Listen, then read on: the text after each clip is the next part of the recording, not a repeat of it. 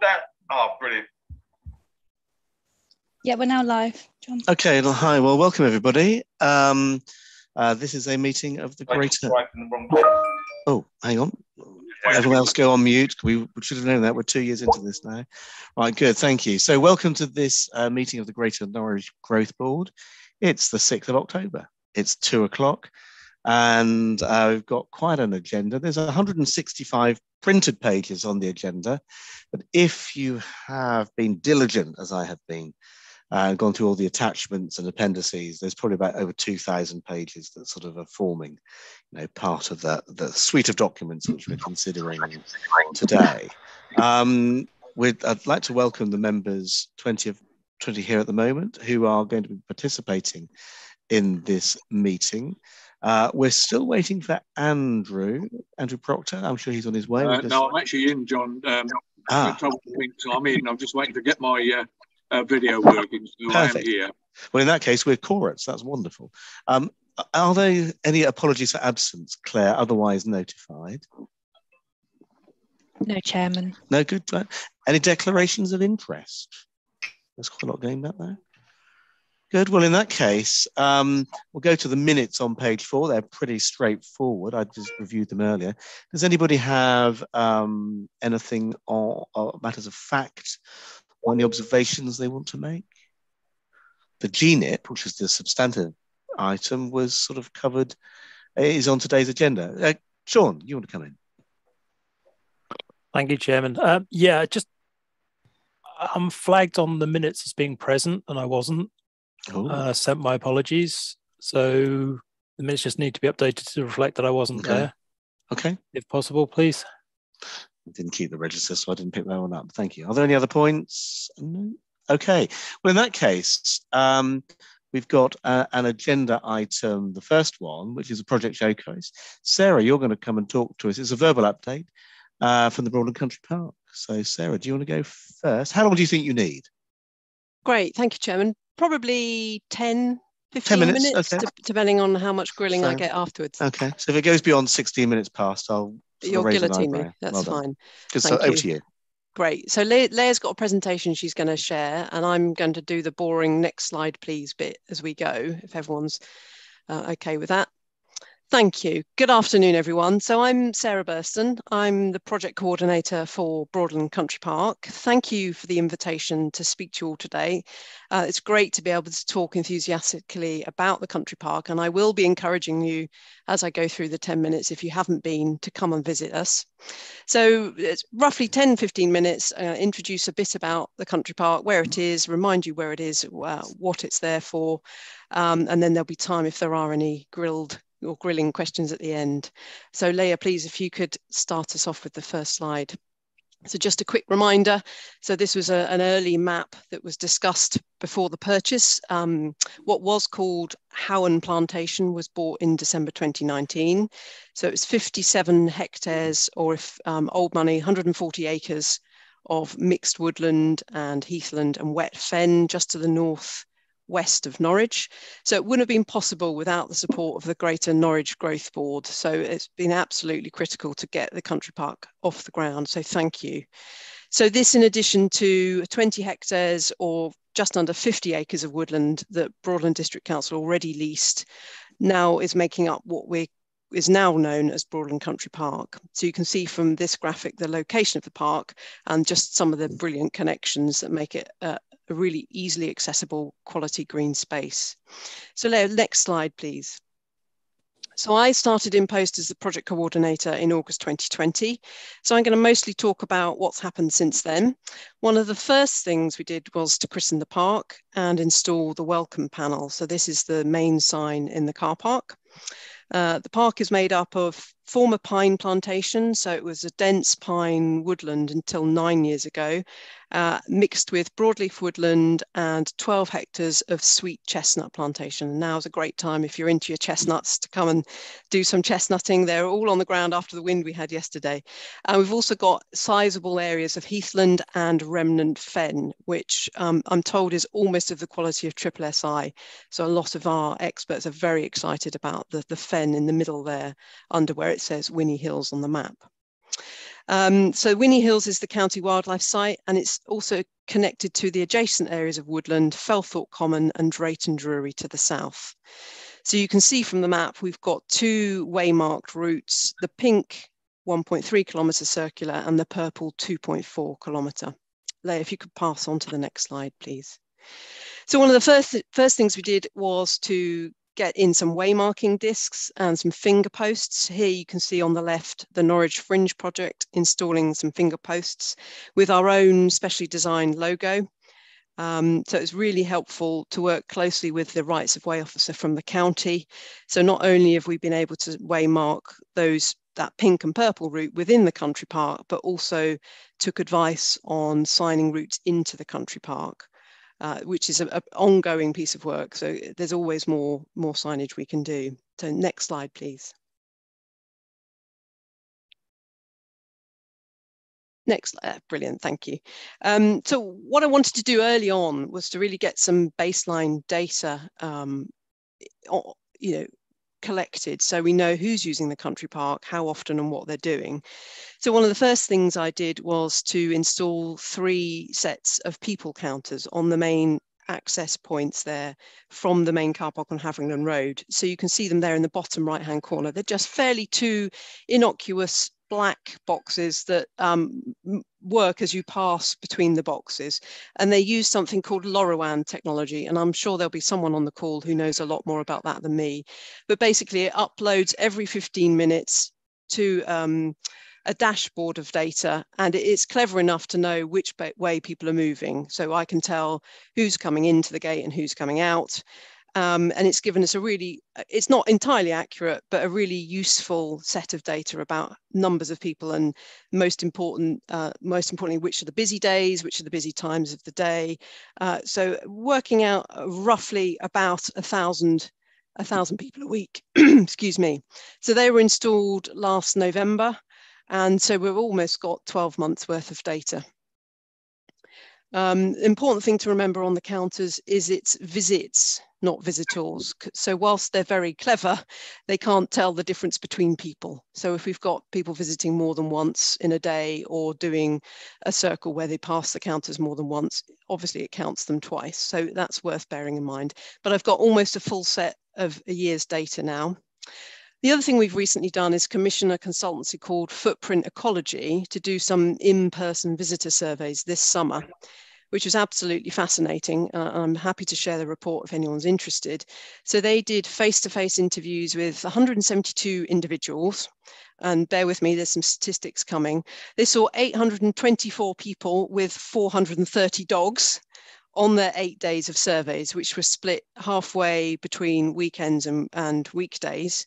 And they stood at 4 different points, 4 different locations, so we can see where people are coming into the country park and which way they're walking. And they went through a 22 question survey. One of the obvious things people are doing is dog walking was the main activity, with 76% of people, you can see there in that pie chart, giving that as the main reason they're coming. 59% were visiting for a minimum of 30 minutes to an hour. So visits are on the short side currently. 65% travelled by car or van, and most followed the same or similar route they do every time.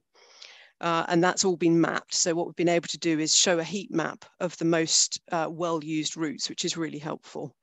88% came from within the Broadland District Council area, and 75% from within 5.8 kilometres. So very, very local usage currently of the country park, which is really useful to know.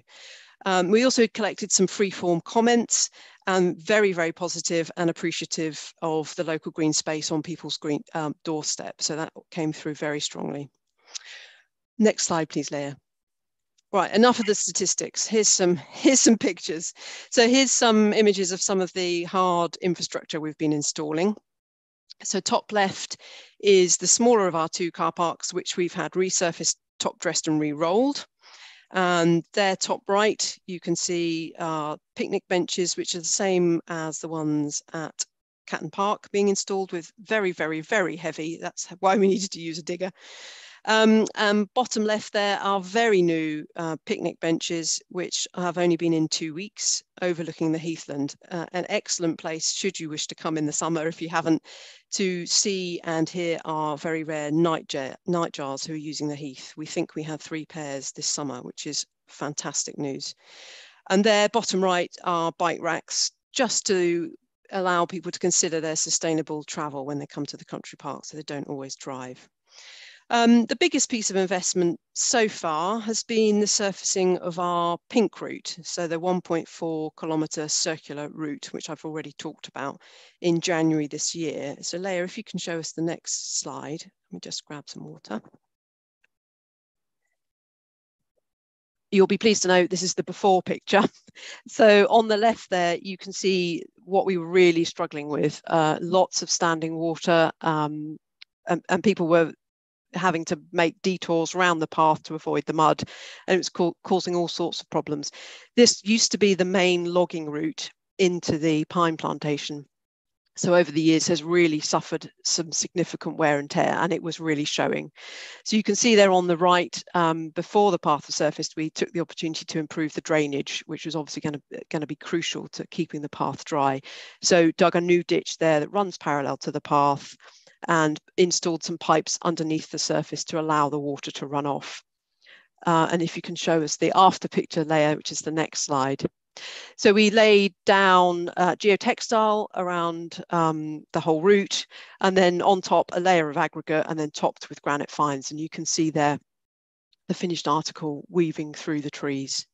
The feedback's been really positive. We've seen mobility scooters for the first time, push chairs and bikes using the path, which is exactly what we wanted. So we wanted to be able to say, you know, it's a year-round, all-user, mud-free path. And so far, well, I know we've had a very dry summer. So far, it's proving to definitely be mud-free. Thank you, Leah. Next slide. So in May 2021, Jules Kennelly joined me as our 3-day-a-week park ranger, and there she is, top left. She's got many years of conservation experience and has come from Pensthorpe, so has got all of the brush cutter and chainsaw tickets and is much more practical than me when it comes to managing woodland. She's also brilliant at working with families, and it's meant that we've been able to test our first ever on-site events. So there on the right, you can see our first ever event at Easter, where we invited families to come and do some Easter crafts and follow an Easter egg trail of painted wooden eggs. And what was really brilliant is that we were able to use our own on-sourced silver birch. So we were trying to keep it absolutely plastic free and as on message as possible when it comes to managing woodland. And you can see what fun the kids had, and it was absolutely freezing. The addition of a coffee van and a hired-in toilet also helped people stay longer because it really was very cold. We were having to hold the gazebo up. Then we ran 2 more days in August in the summer holidays, making bug hotels from recycled plastic bottles. And this time we did it under the canopy of the sweet chestnut trees because it was very, very hot. The kids absolutely loved it. And the feedback was amazingly positive. And a lot of people very local who didn't know the country park existed. So we're having very good quality conversations with some of those families. And we're hoping to run something similar involving a messy craft in October half term. So watch this space. Next slide, please, Leah. This summer also saw the completion and the launch of our Sweet Chestnut Family Cycle Trails.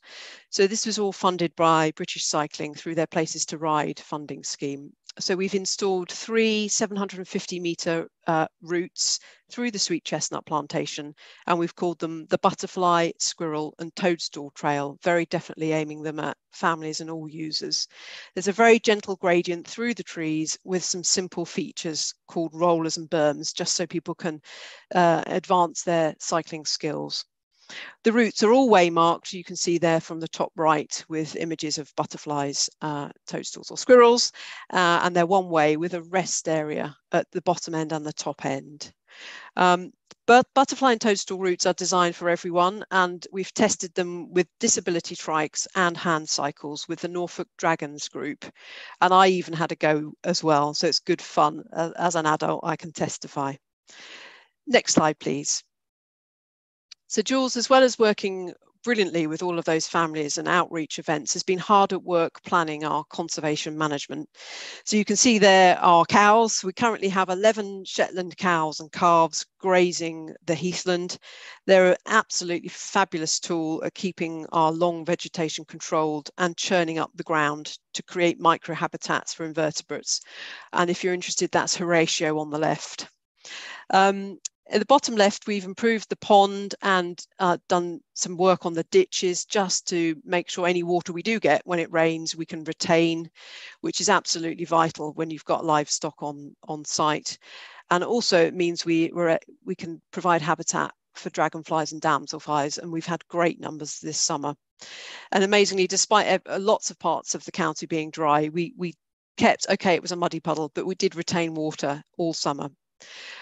Jules is also developing our own group of regular volunteers. You can see here 2 pictures of volunteers at the top, coppicing willow, and bottom right, setting out the bike trails. So our regular group meet on Wednesday and Saturday mornings, and they're absolutely crucial for site management. We couldn't manage without them. Since January, we've clocked up between all our volunteers 2,500 hours. So not an insignificant number of really crucial hard work and graft on the ground. Most people are local, and they provide a really good link into the local communities in and around Broadland Country Park. Next slide, please, Leah. Here we are having our COVID secure Christmas gathering last year. And of course, we had to do some work first to earn our lunch. So we did some scrub bashing and then sat and had our outdoor lunch. Thank you. The next slide. So an additional volunteer effort, in addition to that 2,500 hours, has been the work that we've been doing with the Norfolk and Norwich Naturalist Society. And you can see here at the top left, that's us emptying a Malaise trap of insects. So the Norfolk and Norwich naturalists have been out to Broadland Country Park and have divided us into 16 separate compartments, which is really important for recording wildlife and being absolutely specific about where it's found. So we've set up a 3-year memorandum of understanding with the organisation, which is full of county recorders who are mostly retired and absolutely experts in their fields. And the group have found 1,600 species already, of which 743 are insects. So, and we've got another over a year of our 3-year MOU to go. So they're finding some really, really important bits of wildlife, some species that have never been seen in Norfolk before, some that don't even have English names. They're only, and I'm not going to tell you the Latin names, but a particular ladybird, a tiny black ladybird that doesn't even have an English name, is one example. They helped install 64 bird boxes across the site and also reptile refugia. And here you can see a slow worm in the bottom right. They're also undertaking some seasonal fixed point photography. So each of those 16 compartments, every 4 times a year, they're coming and taking a photo in each direction. And what that will allow us to do is to show progress as we change habitat management and as the seasons change on site. Good. Now, Sarah, it's we're good 5 minutes after the time. I said I'd probably just raise an eyebrow. So can we speed up a bit, because it's quite a big agenda. Almost done. Almost done. Good. So in fact, if we could move on to the next slide, some other brilliant pictures of amazing wildlife and species we find on site. So if you haven't been, I encourage you to come and visit. And then thank you, Leah, a couple of winter pictures. So whatever the season, if you could just move on, whether it be sunny, warm, or snowy, or autumnal, please do come if you haven't. Thank you. Sorry, I've overrun. There's no need to apologise. We should be proud of this. Happy to take questions, but I'm aware you've got a very full agenda. Yeah, no. Are there any questions? You know how to indicate. So Steve Evans, you put your hand up. You go first. Yeah, thanks, Sarah. I just want to say Broadland Country Park is great. I love it. The kids love it. So well done. It is something we can be proud of. My only question was, I tell as many people as I can about it because they don't really know it's there. So it was a question about comms, really. I know it's a new country park, but what can we do to get the message out? Yes, you're right. A marketing strategy is the way to go.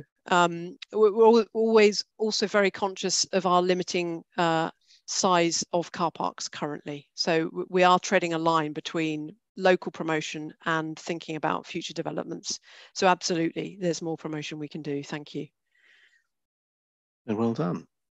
Okay, so well done, Sarah. I'd make a couple of points from the chair. First of all, it's nice to see Haveringland famous for something apart from axe murders. So, although that's sort of 60 years ago now. You can tell me about that story. I haven't heard that one. Yeah, well, it was a bloody story from the 1960s, but there we are. Oh. The famous Haveringland axe murders, a celebrated case. So well done for putting Haveringland on the map in a much more wholesome and worthy manner. But also I think there's a lesson here, isn't there? Because what we've seen here is the importance of investing a little bit in hard infrastructure as well as some soft management on top. And I think that there's a good pattern here for the GIRAMS work that we are doing in another sphere of life in local councils, all planning authorities across Norfolk, trying to do the recreational mitigation and avoidance. And it just demonstrates that you do need to have capital expenditure on some of these projects to get them going.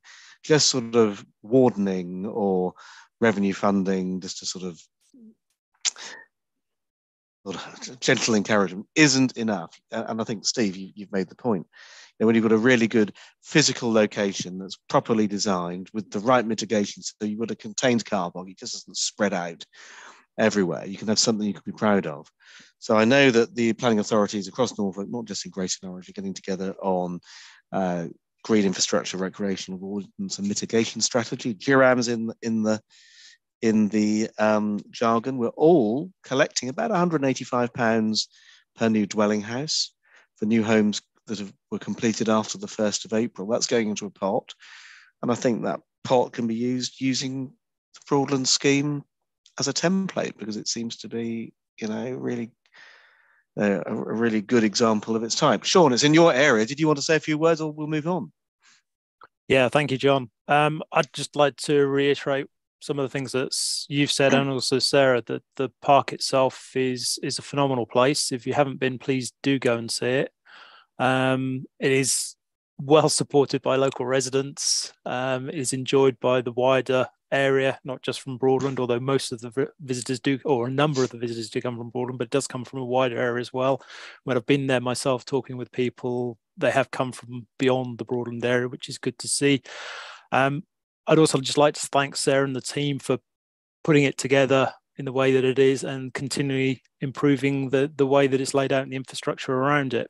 And also you heard Sarah mention the nightjars there, and I went on a night safari myself and saw the nightjars, and it was quite enthralling to see and to hear them, because they make a lot of noise. So it's unusual to see birds at night, but yeah, that was most enjoyable. So yeah, it's a very, very good place. And I say thank you, Sarah, for all of your work. And if you could pass that on to the team as well, that'd be appreciated. I will, thank you. Good stuff, well done. And comments from CJ and Alan adding grist to that mill, thank you. Let's move on now. It's item number 5. It's the Greater Norwich Physical Activity and Sports Strategy. I sort of was half aware this was going on, but I didn't realise it was going to quite extend to about 2,000 pages. Why are we doing this? Well, obviously it's a good thing to try and map out the way sport and healthy and active lifestyles. But I do understand that we are one of the very first and few clusters, well, authorities, although we are a cluster of authorities, that are working on the new Sports England template. And so with the Sports England template, that's how a lot of this infrastructure is going to be funded. So if we've followed their pattern, and there are no other people in other parts of the country to do this, we should be able to get an unfair advantage on funding for the schemes that are coming forward. So that's put it in a slight context. But Simon, you've been doing this. Over to you. Thank you, Chair. And thank you to the board for the opportunity to introduce the physical activity and sports strategy today. And it's very topical to follow the Broadland Country Park, because it's a perfect example of where activation leads to some phenomenal opportunities for those local residents. Just to I guess put the the need for such a strategy into context and some of the challenges we face across Norfolk. So currently for our children and young people, we have an active lives survey that runs each year that is administered through Sport England, and as it stands for children and young people in Norfolk, 63% do not achieve the recommended 60 minutes of physical activity a day. And for adults, it's 40% of adults that don't achieve the recommended 150 minutes a week. So strategies such as this aim to maximize the opportunity to deal with something that is an increasing challenge as we, over, as you will see from the strategy, over the last 20 years, those statistics have only gotten worse for a whole range of reasons. So the strategy has been commissioned and overseen by the Sport and Physical Activity Working Group, which consists of partners from from Active Norfolk, the Grid and Arch project team, and leisure and planning officers from Norwich, Broadland, and South Norfolk. But we've also brought alongside strategic health partners who have contributed significantly to the work as well. So the funding for that work has been £50,000 from Grid and Arch Growth Board, and also match funding of £50,000 from Sport England. And FMG Consulting were appointed to lead the contract and delivery of the strategy. And the board are requested to note that the strategy was developed, just as you've mentioned, Chair, in accordance with the Strategic Outcomes Planning Guidance, which was a policy, a guide that was developed in 2019 and has since become the best practice for focusing on the needs of communities, but also acknowledging the challenges faced in terms of resourcing physical activity infrastructure, which are clearly considerable. So the Grid and Arch Physical Activity and Sports Strategy has been informed by a detailed evidence base, a targeted public consultation, a broad range of stakeholder engagement, and that's included clubs and sporting national governing bodies. I just wanted to highlight that the strategy is an overarching strategy for the three local authorities, and it's supported by numerous constituent documents within a build facilities strategy for each authority and a play and pitch strategy for each as well. So very, very much place-based. In accepting this strategy, authorities and system partners have strong evidence base for future decisions. Ensuring health, well-being, and quality of life of our residents is prioritised by maximising the opportunity for active lifestyles. And the plan highlights the potential of physical activity to connect into wider objectives and outcomes. So they're therefore also supporting community cohesion and economic development. We have an online soft launch planned, and the board are requested to consider whether an in-person event should also be arranged. So I'd like to hand over to Damien Adams, now the lead consultant from FMG, and he will provide us with an overview of the physical activity and sports strategy. Damien. Thanks, Simon. Hi, Damien. Good. Welcome to you. I'm conscious, look, that there are so many different angles on this, and so it's 1432. So if you go beyond 1450, or 52, I'll probably just raise an eyebrow. But yeah, let's have 20 minutes and just show the depth of what you've done. Okay. Well, we've only prepared probably about 6 slides because we thought time was quite limited. So that will give plenty of time, hopefully, for discussion, because those slides should be 5-10 minutes max. I don't know, is somebody centrally there going to be sharing the slides, or do I do that myself?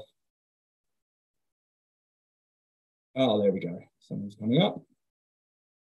Fantastic. Okay, next slide, please.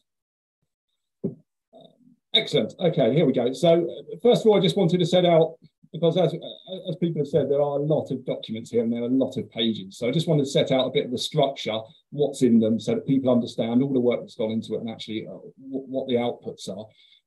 So the key output, which we're going to take you through today, is the Greater Norwich Physical Activity and Sports Strategy.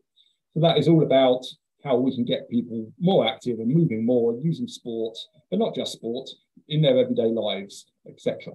Now, alongside that, you'll see coming out of that box to the right there is a detailed action plan, which is also associated with it, and includes a number of different actions for each area that we want to address, and we'll come on to that later. But it's important to note that beneath that, there's been a lot of work going into two things really, something called a built facilities strategy and something called a playing pitch strategy. Now, the built facilities strategy, as it says on the tin, I suppose, it is built facilities, whether they're leisure centres or whatever they might be, where people can take part in sports and physical activity. And there are assessments of need for that. So we work out what people need in terms of facilities. And then there's a strategy and action plan that comes out of that. And then by the same count, there's a playing pitch strategy, which has an assessment of need, working out how many pitches we need, whether they're grass pitches, artificial pitches, etc. And then we produced a strategy and action plan beneath that.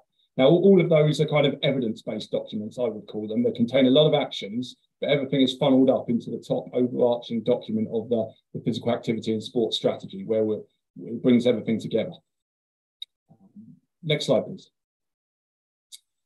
Okay, so first of all, what we're going to take you through here, if you've seen the document, the pass, is just the strategy on a page, really. So it's 5 or 6 slides where we take you through the key bits of the strategy.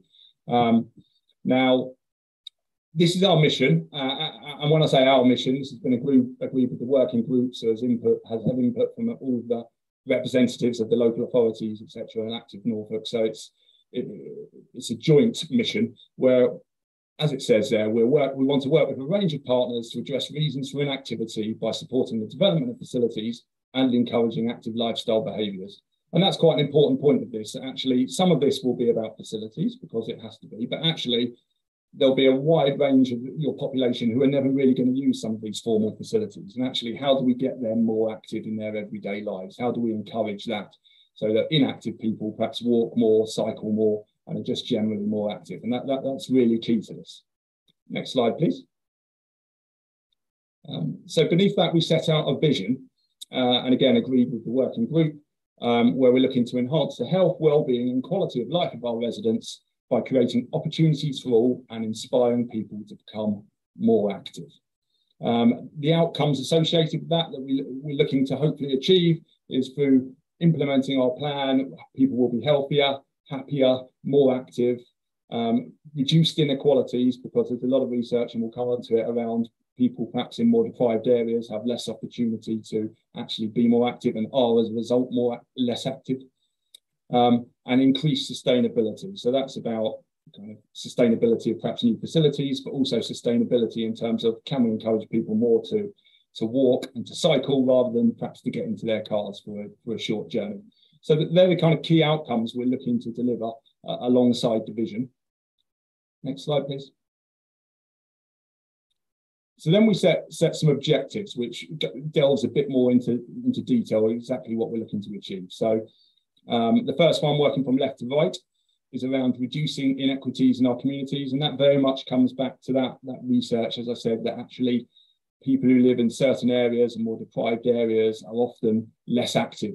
And how can we address that? Also, perhaps people of certain demographic types or in terms of their sex or their race might be more or less active. And actually, we look at how can we help some people who are less active and some communities who are less active to be more active. The next one is supporting and encouraging people to live active and healthy lives. Then we're talking about, the next one is enhancing residents' mental and physical well-being. It's quite a key point to make, I think, that actually there's a lot of evidence that shows that physical activity has a really massive impact on how people feel and their mental well-being, as well as perhaps the more traditional things of physical well-being, healthy weight, etc. I think that's a really important thing we need to consider. Reducing our impact on the environment, we touched on that, but the more we can get people active out of their cars and walking and cycling, the better. And equally, if we are developing new assets in the future, we can replace older assets that are less environmentally friendly, hopefully with newer assets that are more environmentally friendly. Tackling social isolation is quite a key priority as well.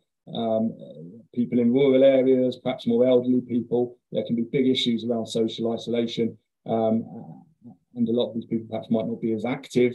So actually, how can we use physical activity to bring people together in a community to actually address some of those social isolation issues and help them do that through physical activity?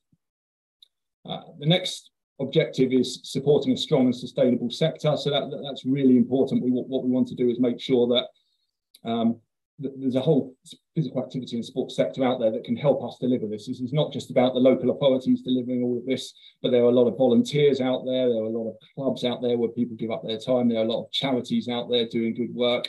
And actually, how can we work with them and also help them to be sustainable organisations and then, in turn, to deliver the sorts of activities that will help get people more active. And the final one is supporting the recovery from COVID-19. Again, I think we're all familiar with some of the challenges around health coming out of that, and actually how can we use physical activity to address some of the health challenges that we're talking about. Next slide, please. So our strategy then sets out 4 what we're calling guiding principles. So it's the guiding principles behind all of our work, really. So the first one is really key, and Simon mentioned it earlier, that it's all about local places and local people. There's no point just having a global, we'll do this one thing and it will address all of the population and it will get to all the different parts of the districts, etc., because it won't. You have to really look at your local areas and understand what are the barriers to physical activity in those local areas. What are people telling you? Why are they not active? And actually, what can we do about that in the local area? So it won't just be about a global solution. There'll be lots of hopefully specific local solutions, really tailored by what local people are telling us. And the consultation was a really massive part of that. Again, Simon touched on that earlier, but we had the highest response level we've ever had to a public consultation, which is really, really, really positive, and really strengthens our strategy in terms of what people are telling us, why they're not active and what could perhaps help them to be more active. So the next guiding principle is around addressing inequities. We've talked a bit about this already, so it's really about making sure that everybody, no matter their life circumstances, no matter where they're born or who they are or where they live, has the same opportunities to be active. And if we can do that, then hopefully we can kind of address some of these real issues of perhaps more deprived areas being more inactive, and by knock-on impact having more health issues, etc. So what we want to do is kind of level that playing field up and really address some of those inequities. The third one is about action throughout people's lives. So what we need to recognise is people's physical activity habits change as they grow from being children to school, into university, perhaps into jobs, being parents, and then into as they get older.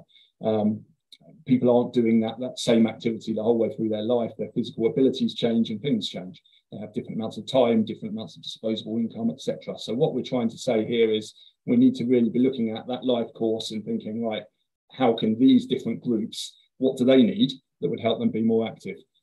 Especially when you're thinking about perhaps more elderly people as well. Just putting on certain physical activities in a leisure centre might not be that accessible to some people. And the fourth and final guiding principle is around collaboration. Now, this is really, really, really important because we understand that local authorities have limited budgets, and actually we can't deliver all of this by ourselves. And it links back to the point on the previous slide where we're saying about working with the sector. So how can we work with different partners, different organisations out there? How can we work with residents themselves?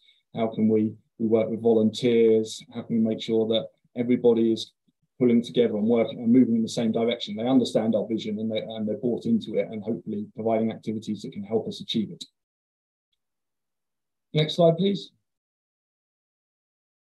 Okay, this is the final slide.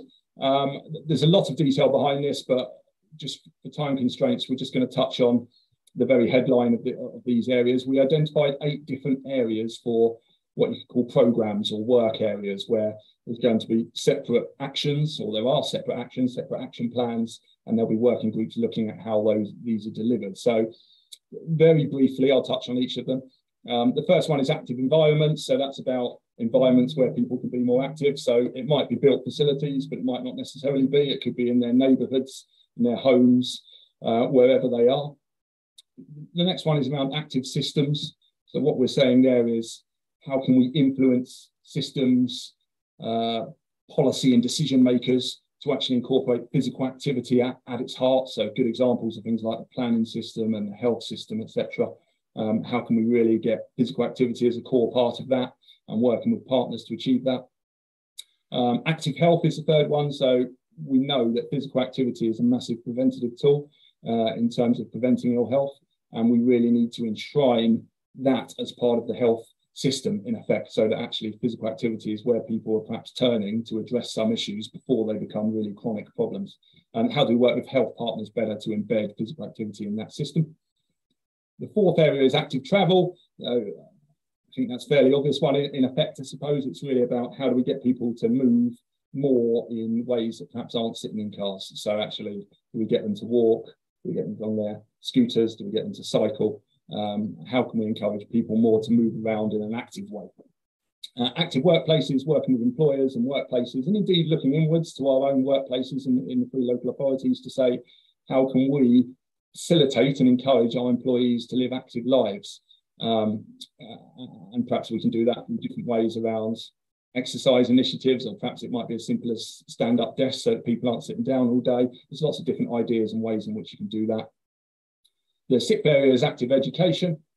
And again, that one, as it says on the tin, is around working with education sector, so schools, universities primarily, to actually say, how can you, or how can we work with you perhaps to ensure that your students, your pupils have access to physical activity and are making the most of that access, and perhaps providing pathways out of education into the sector in terms of jobs, but also into sports, so that people continue to take part in playing clubs and into different groups and activities, so that people take their activity and their education and then move out into their day-to-day lives and are still active.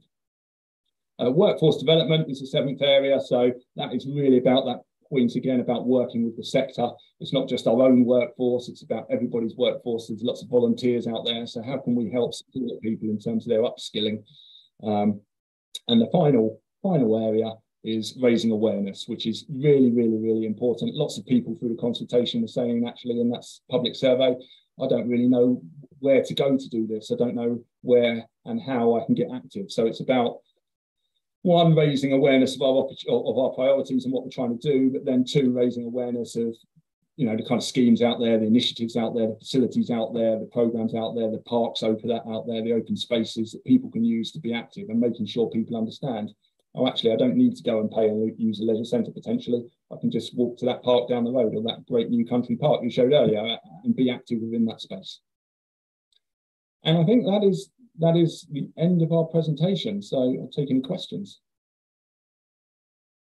Okay, well, let's take ourselves off mute. That's fantastic. Good. So that's a really comprehensive plan.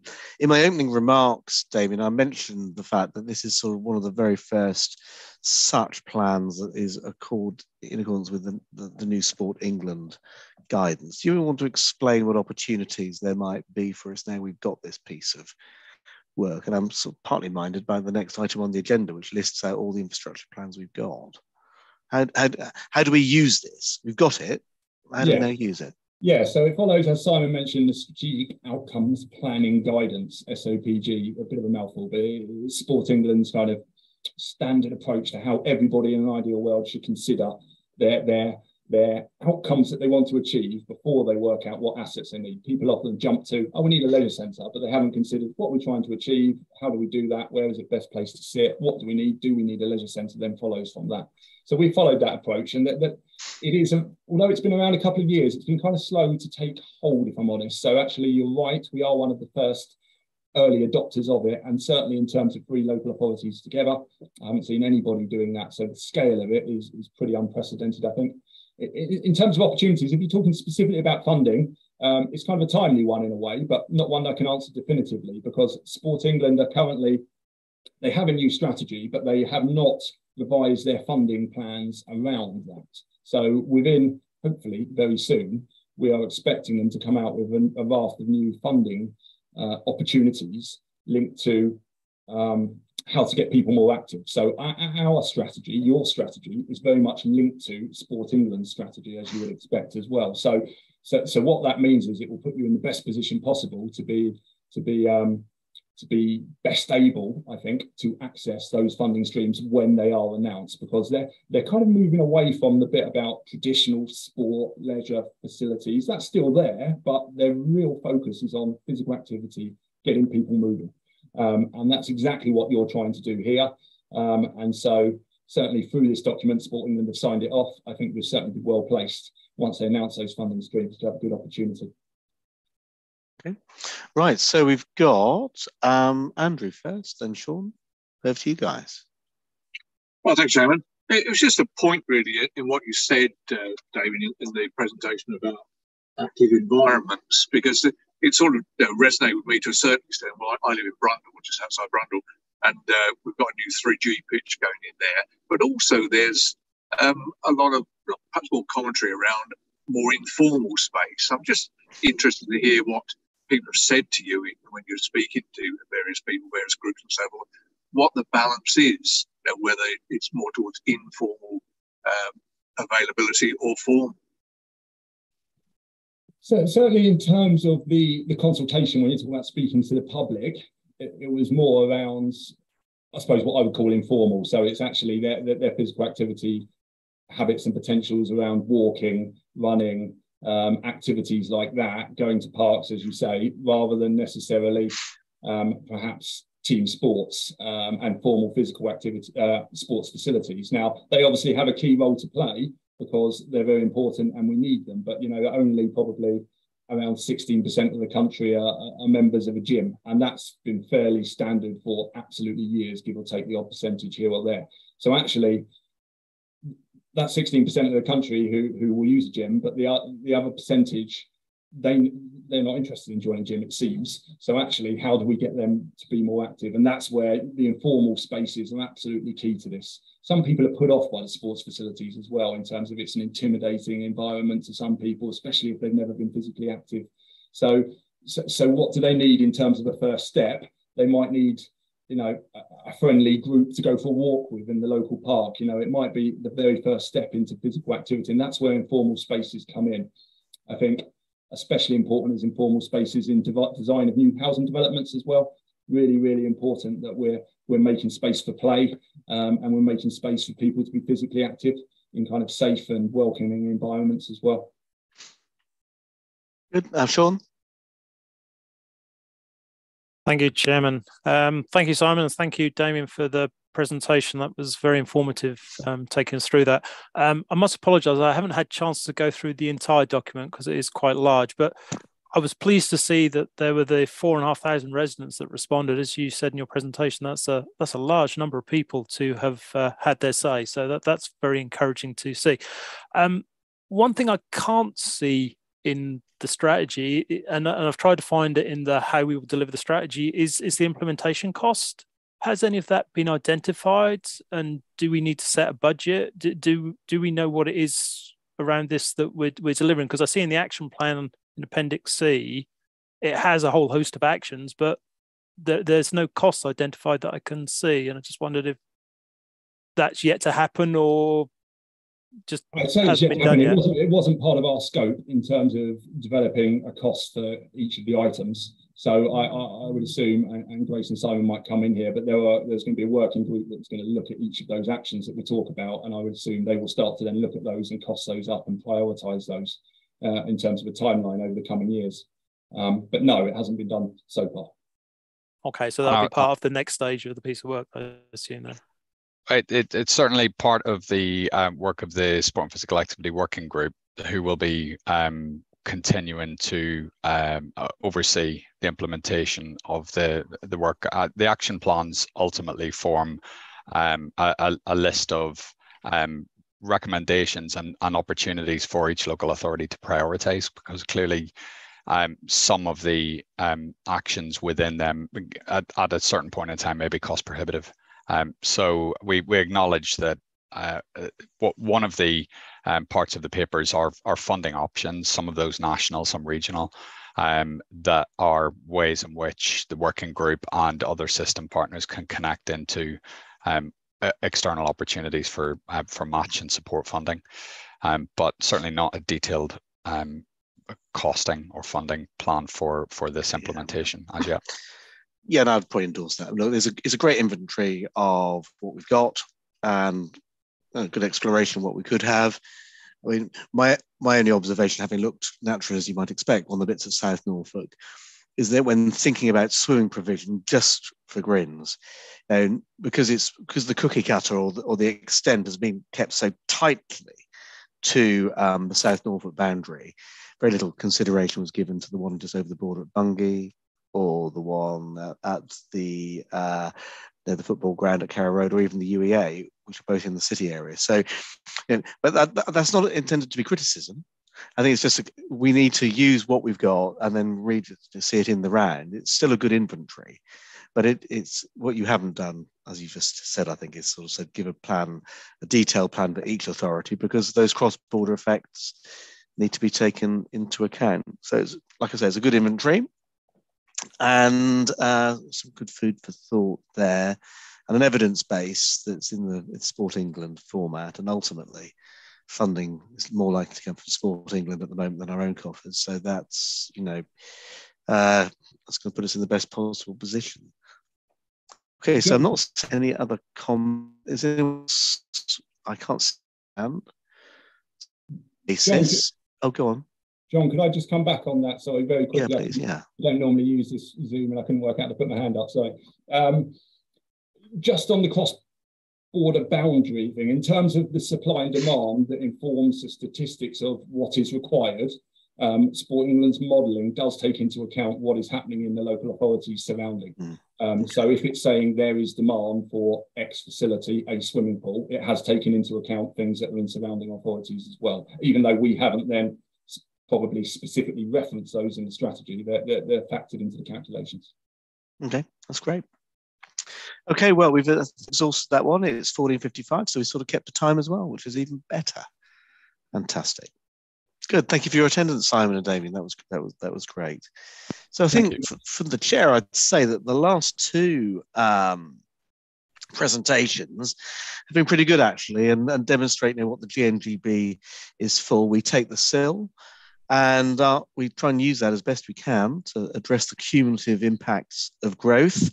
Growth is on everyone's lips at the moment. The Prime Minister's speech yesterday was saying growth, growth, growth. But we don't just spend our own SIL that's generated from developers. We try and fold in other money as well. And the outcome is either better health outcomes we've just seen or better environmental outcomes. It isn't just about the hard infrastructure of roads and everything else. And that leads us nicely, doesn't it, Phil, into agenda item number 6, which is looking... Chair, can I just, sorry to interrupt, can I just ask, have you agreed the recommendations for the last item? They're on page 11. Oh, well done, Claire. Are we happy to agree the recommendations, including, thank you for reminding me, the suggestion that we have an in-person launch? I think in-person. Sport is a team sort of thing, gets teams together.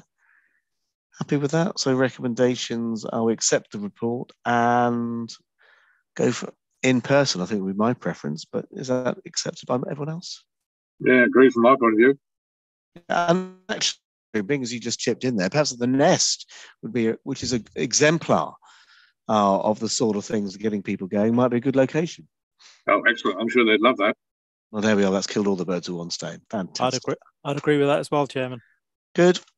Perfect. Right, let's now, so I think Alan put his hand up too, so that's fantastic.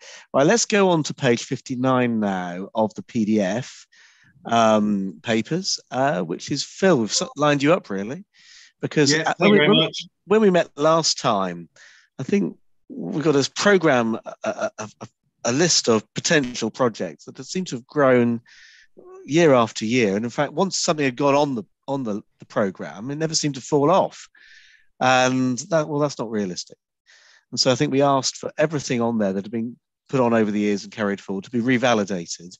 And we've now got a series of appendices, which I think are really good. Because first of all, we start to see, what projects are there, what the cost might be, what actually these projects are trying to do. Because I think some of the things on the list had sort of had shorthand titles and, well, nobody really knew what it was on there, or somebody proposing it might have left the employment years ago. So here's a good start up at 10. I think the work isn't complete, but it's a great path along the way. I know, isn't it? And Grace has done a lot of work on this, saying, what's the status? And I think it's going to help us really focus on stuff that is really realistic to take forward. And so, Phil, you've worked with Grace on this, did you? And Grace, turn your camera on. You can chip in as well. But Phil, why don't you go first? Yeah, John, I'm really not going to overplay my part. I can take no credit for it. I'm simply just I'm just the person that's presenting it. Grace and Tom in particular have done a vast amount of work on this, and I think actually the comment, the constructive criticism that happened in June, I think was fair. There was a lot of to be confirmed and lots of gaps. The team have worked really hard on this, pulled it together. It's self-explanatory. G&GB are recommended to accept now these draft appendices, having seen the main body in June. Again, you can see the changes that have been made in section 2 of the report. You've also said, look, we recognise the GNIP has changed over the years and it will continue to change, and there will be ongoing improvements year on year, because that's what the team are striving to do. Just as one point of to note on page, I think it's 64, Heartsease Junction is still noted as BDC, as Broadland, whereas actually it's Norwich City. But other than that, the recommendation, the report is before you. Yeah, Grace, you just want to explain how much time and effort has been put into this, because it looks, as if, oh, what's going on there? But I mean, actually getting a description for each project has been a non-trivial exercise. Well, it's been so much time that actually I didn't do it on this occasion. And I have to say that Tom within our team has put, basically it was it was handed over to him completely, and it took him all summer to put this together, and it's work that we've wanted to do for a number of years. It's work that we've known was there, but is always difficult to find the time. But we are pleased that we've made this sort of this improvement. So it's not the final, it's not exactly where we want it to be, but it's an improvement in regards to the main differences. It's got those 2 different appendices now with some kind of entrant sort of eligibility criteria. So projects that are in Appendix A, we have got full information about. Anything else is sort of put within Appendix B. So it continues to report the collection of all infrastructure that would be required to support growth. If we had unlimited resource, we could deliver everything, but we can't. But it now is moving further towards trying to actually draw out those ones that are strategic priorities, and it's that sort of stepping stone, so we can actually demonstrate it.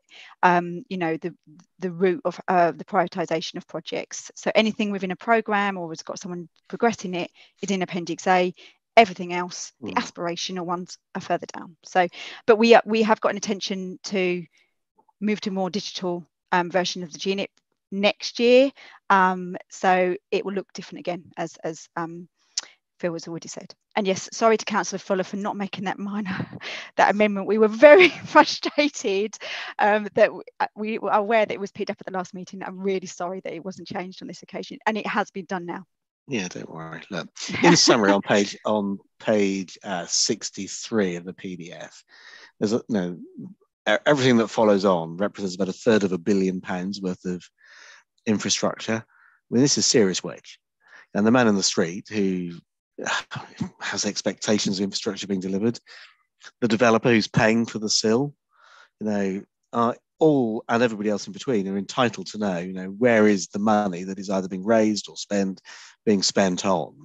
And I think at the moment, to have got the project status listed into approved, feasibility, aspirational, it is a huge benefit or improvement in clarity. So we can sort of really see where we are. Now, and I think I've no hesitation in recommending this to colleagues to be approved here and now, but I do think you've touched on going forward. There is a huge amount of public interest in this. I think it would be very good to find out who the accountable person or team is for each of them, so that if a man in the street or member of the public wants to, or even a woman on the bus, wants to know, I'm interested in this project, who do I speak to? Or a grant-making body thinking, well, we've got some money we could apply to this sort of thing. It's much more interactive, slice and dice. I think would be a big improvement. I mean, this is the sort of thing for which Google Sheets was invented. Publish a spreadsheet and a read-only, but you can sort and dice. And I think that would be good. Who else wants to have a go? Or are we all just happy we've sort of got 3/4 of the way along the way? Alan, you look as if you're trying to say something. Yes, it's a remarkable achievement, actually. It's a really thorough piece of work, and it's a very good sort of reference document for councillors, for leaders, actually, picking up issues that, some ward councillors may have some interest, or parish or town councillors interest in, or speaking on behalf of public. And, it's to be celebrated. I mean, it is the driving, force through the partnership that we forged together. Everything we do through the Greater Norwich Partnership Board, and the first two items today, and then this is sort of spreading resource right across the area. Everybody's got a stake. Everybody's got some opportunity to see improvements in their local communities over time. So no wonder we are rightly celebrated in other parts of the country for the partnership that we forged together all those years ago. Good. Sean, come on. Yeah, thank you, Chairman. And again, thank you for the team for updating this on from where we were before. I just got a few questions around some of the content, really around some of the summaries and things. So I guess the first big question I had is, why isn't the Western Link on it? I was a bit surprised not to see that in the transport policies.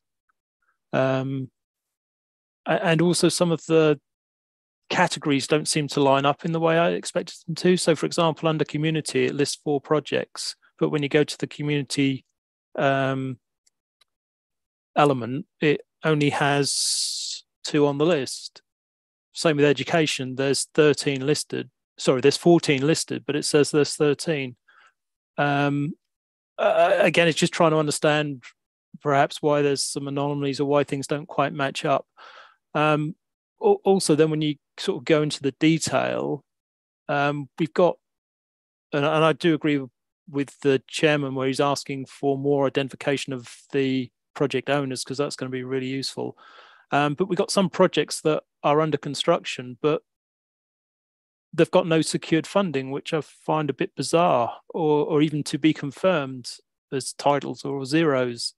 I don't understand how we can have stuff under construction if it still to be confirmed where the funding's coming from. So things like that just look a bit strange.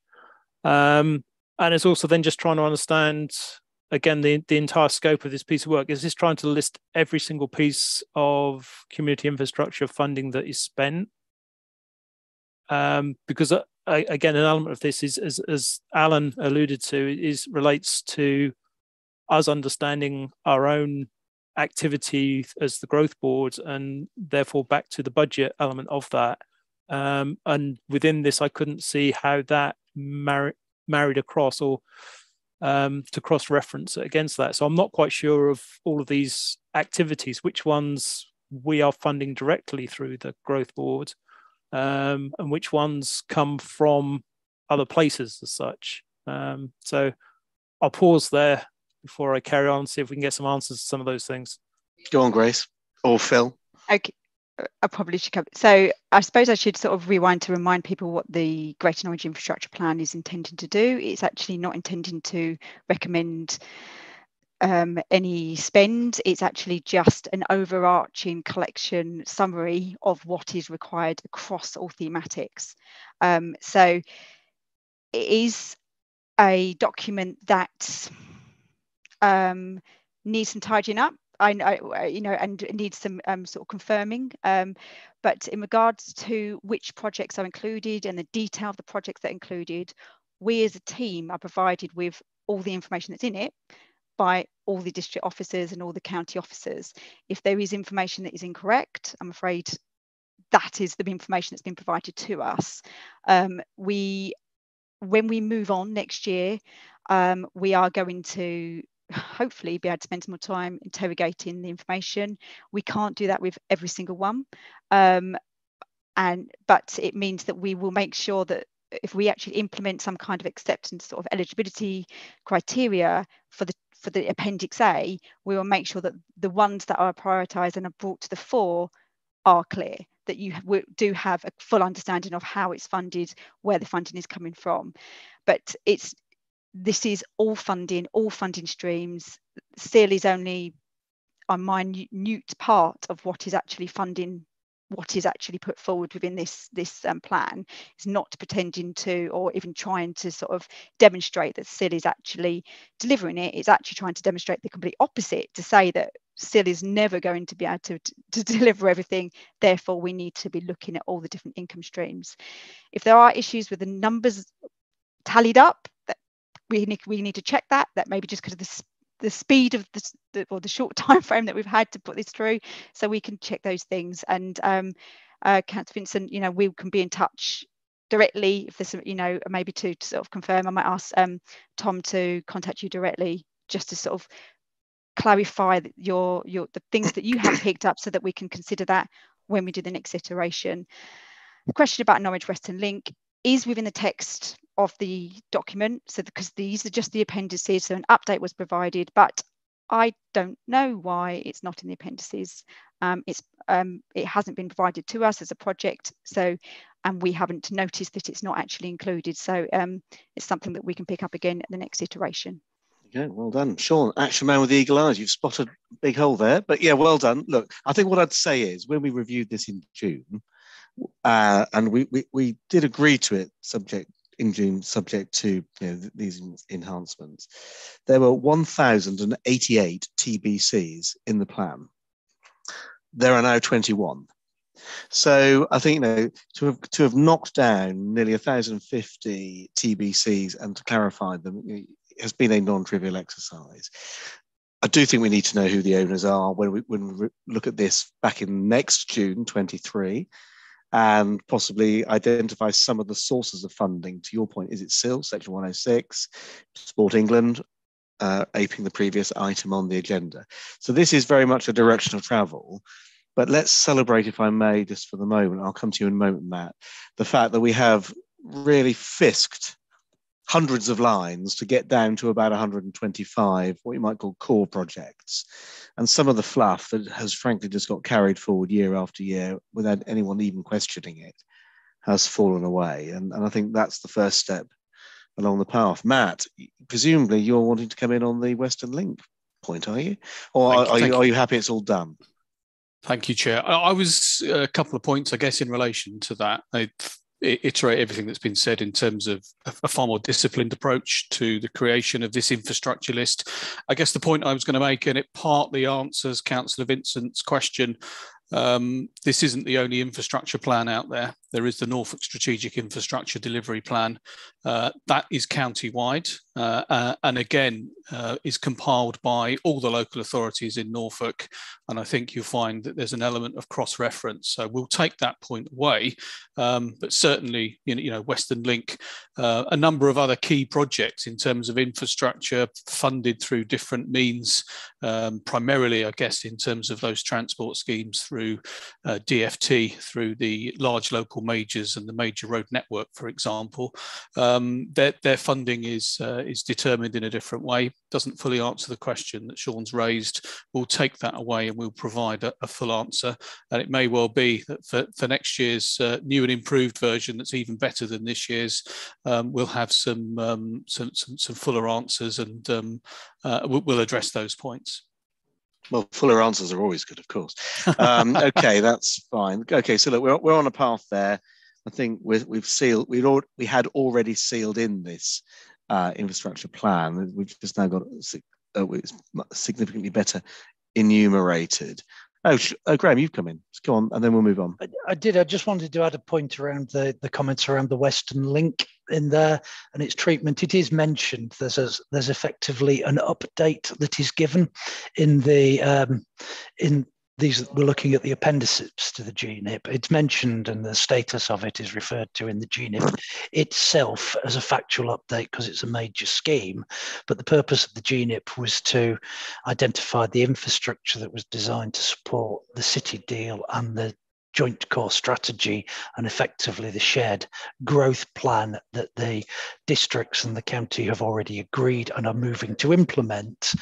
Of course, the Western Link isn't required for that purpose, and there is still a difference of opinion about the scheme itself, which is why there isn't unanimity about whether the Western Link should be built between all the constituent authorities. So it wouldn't normally be appropriate to refer to it unless we were all at least content with the principle of the scheme going in there. So I don't think it's going to necessarily appear anything other than a factual update, and this is being promoted for the following reasons within any future iteration of the GNIP as things stand. Okay. In the previous item, we used the term inventory to record all the possibilities of sport in the area. But I do think that, 10 years into the city, past the city deal signing, there is an evolutionary approach here. And I certainly, it was my expectation, and I think it was yours, and Sean implied in what the comments you said, that this is moving beyond just the delivery of city deal outcomes. This is an inventory of what's needed to support not just growth, the cumulative impacts of those, but address environmental, health, transport, and education improvements. And if we have arbitrarily constrained ourselves that it's only stuff that we thought we were going to do back in 2012, then a new approach, I would suggest, is needed, a more sort of comprehensive inventory, where we identify the people who are taking these things forward. Because if it turns out something isn't needed, well, let's get it off, because there's plenty of stuff there that is needed, and we're only a limited amount of money. Sean, come on, let's draw some sense around this. Yeah, thank you, Chairman. A little surprised by Graham's comment, because there's a whole host of stuff in here that isn't part of the Joint Core Strategy or the delivery plan as was. There are things in here that support the new local plan delivery, and there are things that are never mentioned in the new local plan or the old Joint Core Strategy. For nothing, just to highlight all the things that have been brought forward out of the neighbourhood plans.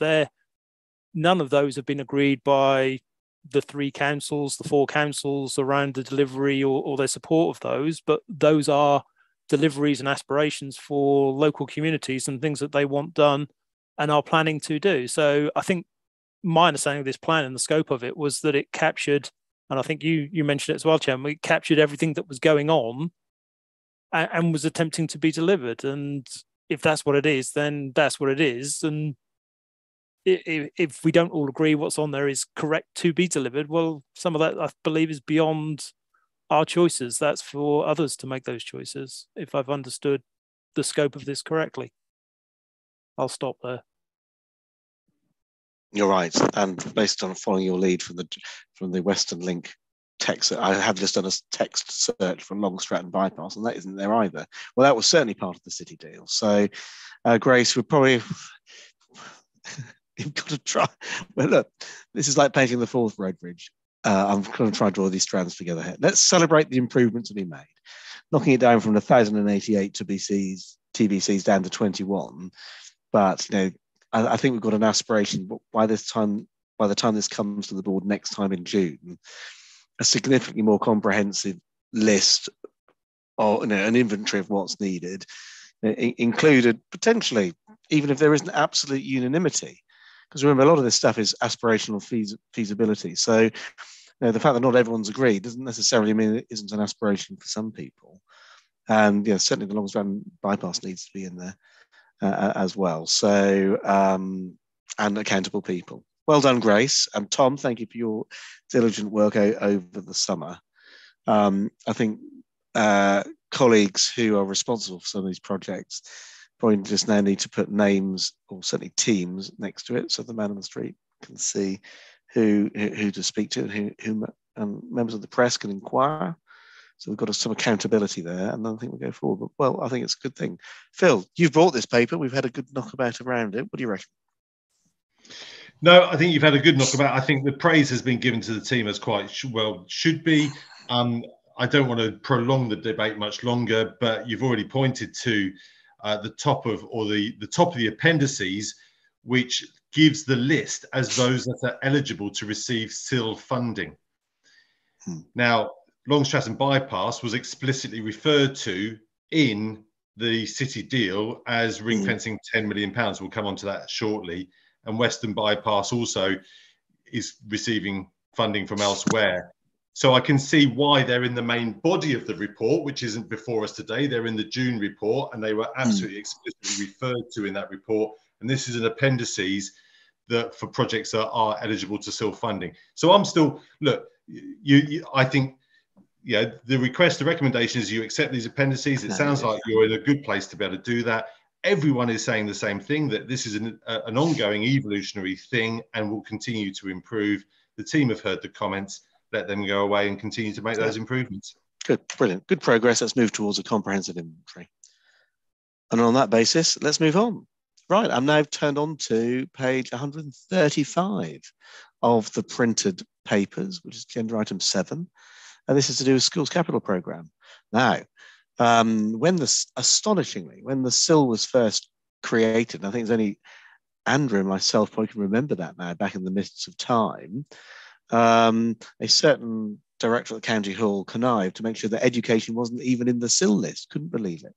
So no one is more pleased than me sees, we've been able to get funding for schools, because if schools aren't part of infrastructure, what is? You have to ask that simple question.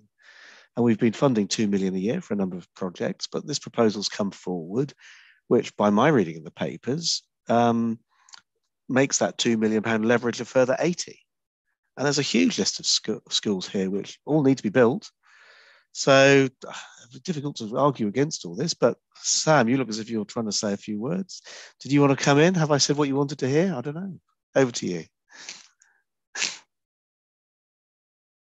You're on mute. I thought you might have learned that by now. Or is your mic? No, you're off mute, but your microphone's not working. We can go to Isabel if you want. Isabel, do you want to hold the fort while Sam plugs in her microphone? Can you hear me? I can hear you. Okay? Oh, because we have had a problem sometimes, Sam. I don't know whether you need to come out turn and start it off and on again. Do you have to turn it off and on again? We do. Some of our laptops aren't very compatible with Zoom. It has been a problem for us. Obviously, we tend to use Teams, so I do apologise. So you've got the report in front of you, and I believe that Sam has emailed just a very brief summary on a couple of slides, which just recaps where we are with this report and the recommendations that we're asking for.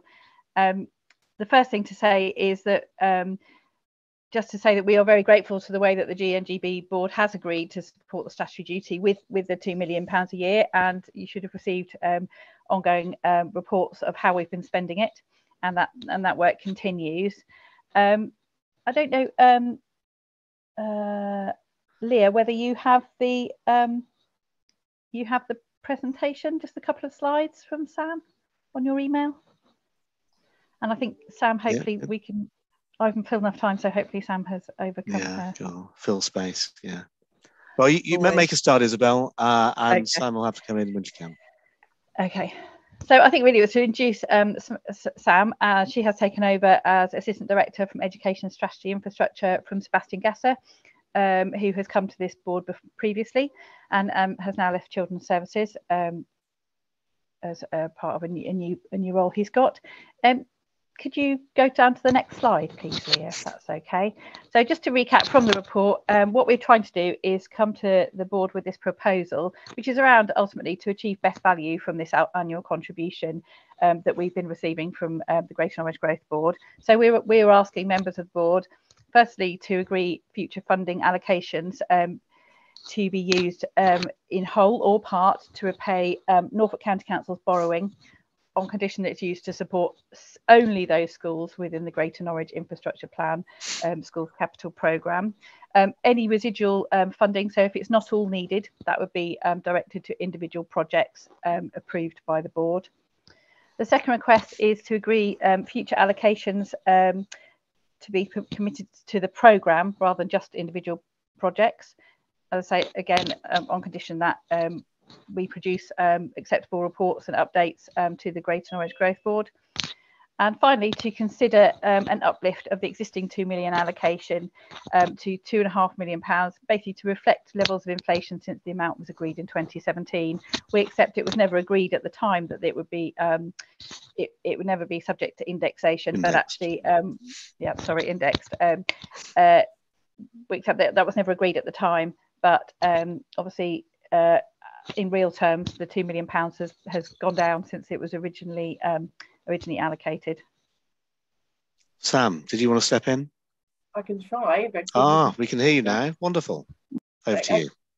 Not normal for a head teacher, an ex-head teacher, to ever have a problem being heard, but it appears to have been the case in this case. I'm obviously not quite sure where Isabel got to, and I'm sure she started and identifying that we're really grateful that we've been able to bring the paper here today, and also grateful for the way in which the Greater Norwich Growth Board has been able to previously support our statutory duty to deliver sufficient school places.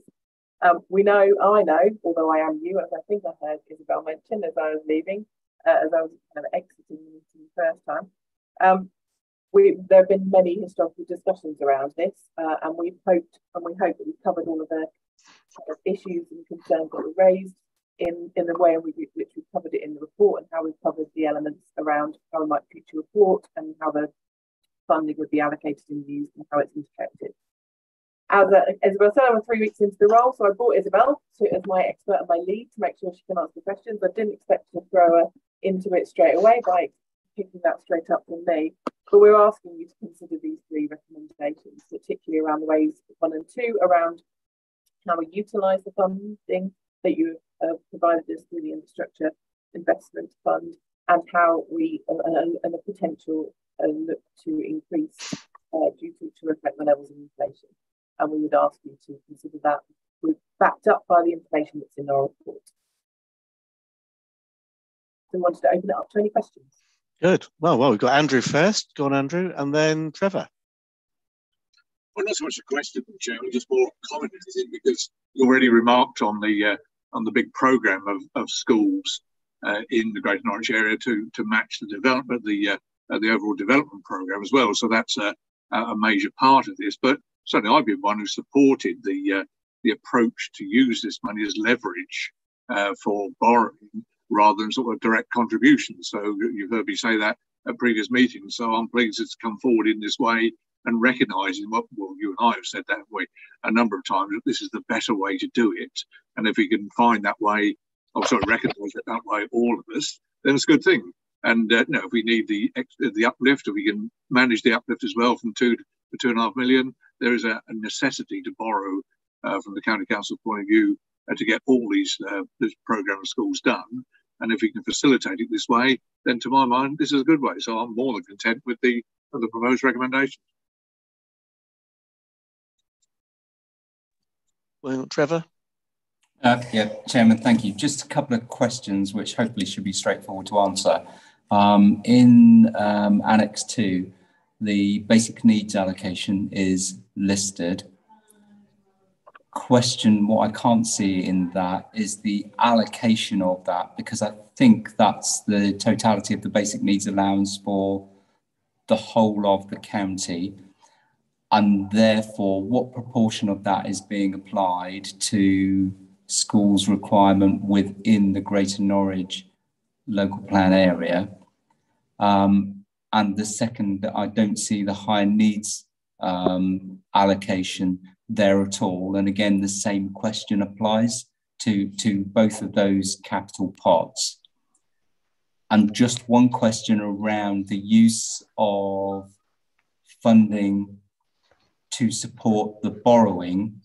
Does that infer then that there's an obligation, or would it be done in the same way as we've been looking at for the Long Stratton bypass, in terms of the principal borrowing sits with the lead authority and the obligation for the debt remains with the local authority rather than it being drawn to us? Hopefully those 3 questions are tolerably straightforward to address. Well, there you go. Let's ask the hard sums questions to Sam, because you're a teacher. You know about hard sums. Depends what teacher you are, I guess. From the third point, I pick up the finance. Yes, that is around the funding. The borrowing is of the Norfolk County Council, and so that does fall with us in paying back, and the kind of liability, I guess, around that. The risk sits with us around that in the same way. I assume, I don't know what the Long Stratton Road does, but I assume in the same way that Long Stratton Road. If I hand over to Isabel around picking up the annex. Yeah, thanks very much. So in terms of the allocation of basic need, we haven't provided this information in this report. We do have it available. All I can say though, there have been considerable contributions from basic need to large scale projects in the Greater Norwich area. Just completed is the expansion of Sprowston Community Academy, which is in the report that you've received. That was actually not funded by SIL, but some residual Section 106 that was spent at the school. And that was, I think, about £4 million worth of Section 106 and another 4 million of basic need. So quite a considerable amount, as you can see. In terms of, and the other main project that's just about to complete is at Ormiston Victory Academy in Cossey, where there were 2 years allocation of SIL funding, so 4 million and another £5 million of basic need. So I think just those 2 projects alone, you can see that, as you'd expect, the Greater Norwich area does consume a large amount of the growth in Norwich in Norfolk anyway. So you would expect to see a large proportion of that basic need allocation coming into this part of these parts of the county. As part of our reporting in the future, I'm happy to give them more detail, and we can do as an interim as well to demonstrate where that's been allocated. The Norfolk County Council whole capital programme sets that out, but other future areas expected are Wymondham and Heatherset, also in Greater Norwich. So there are other parts of the counties. So, for example, in particular, Kings Lynn, that would be another growth area as a large urban area. But actually, the real focus is around A11 and Greater Norwich generally. So a large proportion of the basic need funding that becomes available has been spent in Greater Norwich. In terms of the high needs capital, that again, where we've got large urban areas, you'd expect to see that, but that's probably been spread across the whole county more broadly, because that is trying to just meet and spread out the infrastructure, partly to make sure children have their needs met as close to home as possible, but also ultimately as well with an eye on transport and the cost of transport, also to try and reduce travel times as well in that respect. So it's a slightly different picture with the high needs capital, but certainly basic need is very much focused on our considerable urban areas in the Greater Norwich district. Okay, Sean. Thank you, Chairman. Yeah, I'd just like to pick up on a few of the elements in the different parts of the report. And I'll just start perhaps where Trevor finished on Appendix 2. And it does say in the report about the basic need allocation hasn't been included for 25, 26, 26, 27, 27, 28. But realistically, shouldn't there be some assumption in there that there will be some funding come through? It sort of makes sense. Normally when you do plans like this, you put an assumption in and then amend it or correct it as more information comes forward. But it seems that's been missing completely from those 3 years as it moves forward. The other questions I have relate more to the detail of some of the schools. So again, in the report in section 3, it refers actually to the schools listed on the Greater Norwich Infrastructure Plan, where there's 14 schools on that list and there's only 13 on this list.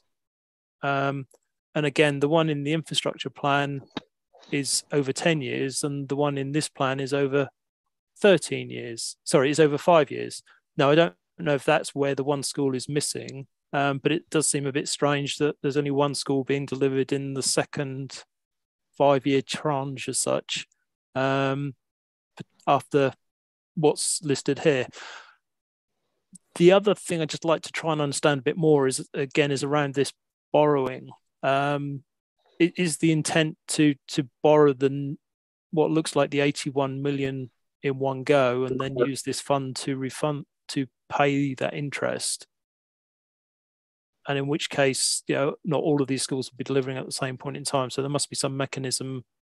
There'll be some money there to be used, or rather than just leave it in the bank. I wouldn't want to see that sort of money just sitting there if we've borrowed it.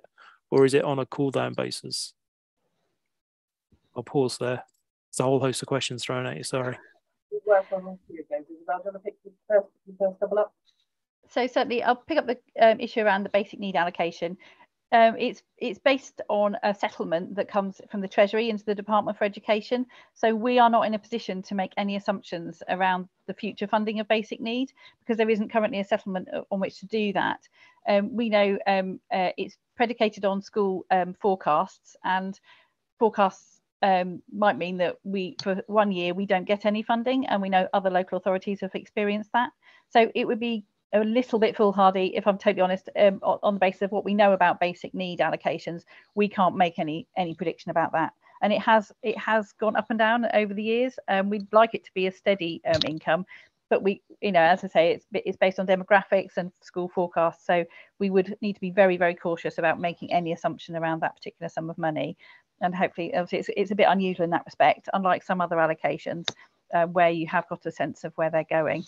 The other issue around the numbers, I confess, I was trying to look very quickly around the numbers. What we try and do is we're trying to look in 5 years, because what we know from experience, and I know that the Greater Norwich Board will understand this, is we do try and forecast when particular schools come forward.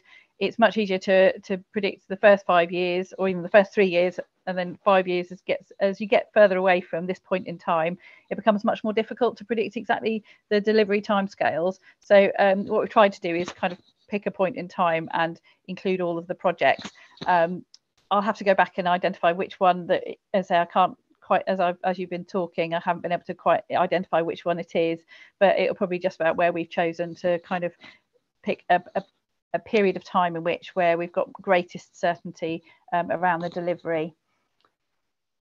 And I see Grace has got a hand up. I don't know if you wanted to talk about the borrowing question, or whether you want me to answer what I think and you come in.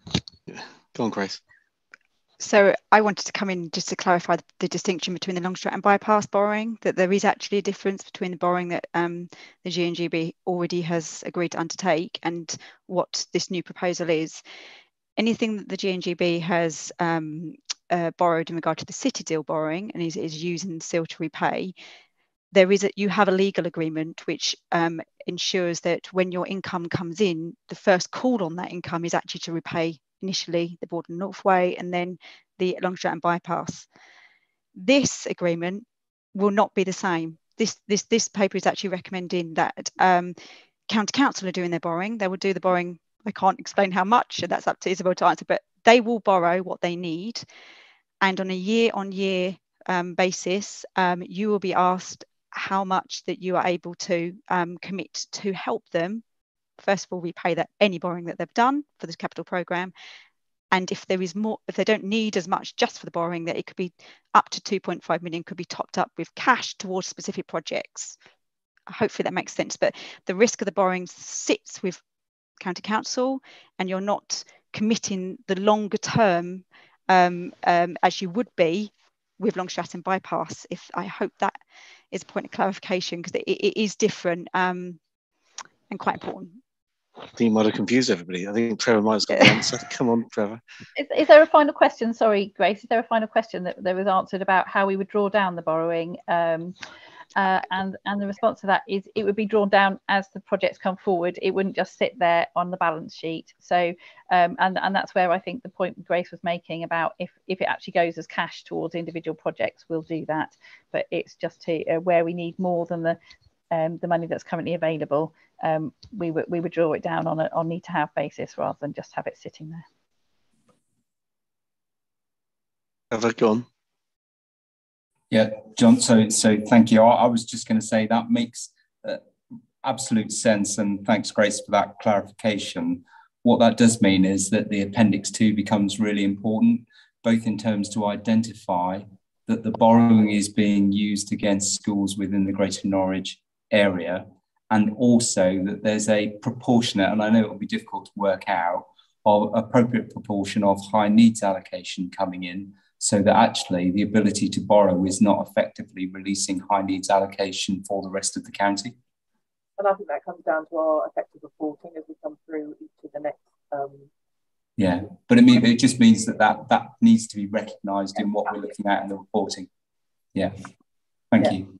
That's very fair, and what we want to do is be able to set that out so that is really clear in any reporting we do as we move forward. Thank you. Okay, you fixed your computer now. It's on the blink again, Sam, but keep going. Sean, then Alan. Thank you, Chairman. Yeah, just coming back to this needs question, and I understand why it's not put in the schedule from the explanation given, but it just seems a bit bizarre that we'd be building all these schools if we don't have the extra need, and therefore we wouldn't receive the funding in some way, shape, or form. It just feels a bit strange that we couldn't make some assumption around that. But again, that's not really important for today. The borrowing aspect, thank you for clarifying that. And again, just to summarize what I've heard, so the money, the £2 million element will be used initially to cover any borrowing for the Greater Norwich area. And then if there's any surplus, then that balance will then be used effectively as capital money to support schools and the delivery in that way. So that to me clarifies that. So I think that puts that in the right place in that understanding of what that's about. You could say, yeah, the number in Appendix 1 is there as an illustration on the need for the quantity of cash, but if you're calling down on a needs basis, then that's not what's going to be needed on day one as such, and effectively the schedule then doesn't work through in that way. But it's there as a illustration, so I can see that in that way. And yeah, coming back to Andrew's point right at the beginning, I'm fully supportive of being able to use the funding that we're providing through the Growth Board to support the borrowing to enable a bigger delivery plan to be enabled. Yeah. So that to me makes perfect sense in a way of taking this forward. So provided it doesn't transfer a liability. That's exactly right. Alan. So on the future projects, there are no schools within the administrative area of Norwich. I just wondered why that is. I mean, there's obviously criteria, and I can understand growth areas outside of Norwich, but if you could elaborate on that, please. I'm happy to pick this one up. I think there is one that, and I think a part of the report, there is a caveat around there are other schemes that could join. So it is likely that there is a school site identified as part of the East Norwich master planning. So that is one where we are likely to see a scheme in Norwich come forward. As you quite rightly say, it is based on, or one of the other members said, it is largely based on need, and we don't have that kind of large scale development that would bring forward a new school site in the Norwich area, aside from what we would expect to come out of East Norwich.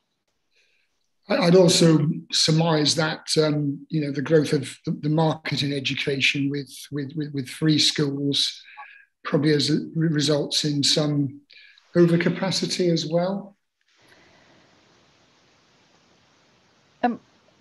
I think in Norwich there have been probably more free schools come through in that way, where we may have had plans in previous iterations of the infrastructure plan for sites in Norwich. There have been probably more free schools come forward via the Department for Education than we've seen anywhere else. So whether it's, in some respects, I don't think it's necessarily overcapacity, but it's met the need in a different way to the local authority having to deliver schools under its statutory duties. Okay, thanks. Graham? It may just be worth noting, particularly for Councillor Waters' benefit, that actually on table 2, it's identified that because of the growth in Bowthorpe, there's a need to, this is page 138, increase pupil places across a number of existing schools. But that's erroneously attributed to Broadland District, which is a minor glitch in the report. Okay. Gently done. That's very nice. Good. Okay. So I think we're there. I mean, looking at the recommendation, he's just trying to turn back to the page again. I think there's we're being asked to approve the principle that the £2 million can support borrowing. I think we've exhausted the conversation about, well, does that give you a blowback on the liability? And I think we've all heard that no, it doesn't. There is the IFF allocation for the Greater Norwich Infrastructure Plan Capital Programme. So it's a basket. as opposed to individual projects. So I think we're ready to approve the principle and the notion that there's a basket rather than named schools. I mean, to consider uplift of the 2 to 2.5 million. Well, nice try, Sam. We're in the middle of a budget year, so I'm sure we can consider this, but in line with everybody else. Because we get our Grace. Remind me, when do we get the financial sort of a balance sheet that we sort of allocate the budget for the whole year rather than sort of in-year adjustment? So that's the next meeting, the 15th of December. So subject to what you agree today, we can obviously put a different figure in. Yeah, but I think we just need to see what the headroom is on all the other projects. Look, there's £1/3 billion worth of commitment we've seen on the previous item. So we just can't in mid-year just say, make the case, Sam, and let's hear what comes out. Reporting that we go, all evidence, just what great impact the our system and the schools will have on the Greater Norwich area in future. I'm really sorry my system's really dodgy, so I know you can barely hear me. But we hope therefore we'll be able to put forward to you later with our reporting and our effective demonstration of the impact that those schools and infrastructure have on the infrastructure, how worthwhile that additional funding would be. My father would say, don't talk yourself in and out of the deal. You've got 2 out of the 3. Let's bank that for today. And then you can sort of do a bit of horse trading with the other colleagues. We do that, good. Okay. So I'm sensing there's agreement in 1 and 2 on page, was it 140 of the printed papers? And a wait and see on the 3rd one, which is about boosting to 2.5. Is that a fair summation, gentlemen? Yeah, I'm getting a thumbs up from Sean, yeah, not from everybody else. Yeah, good. There you go. Well, so you got 2 out of 3 ain't bad. There's a song about that. Right, let's now move on to page, he says, 146. So thanks for your attendance, Sam. You can say if you like, alternatively, you can turn your computer off and on again so we get the sound working. Turning it off normally works. Right, agenda item number 8, page 146, match level funding projects. I think this is a case of, this coming slightly out of sequence. However, there's good reasons for that. Phil, you're leading on this, although I'm sensing that Graham's itching to have a word, but you better take us forward. And then. Thanks, John. Just so you've already said, there is normally a sequence to agreeing this, which we're very familiar with on an annual basis.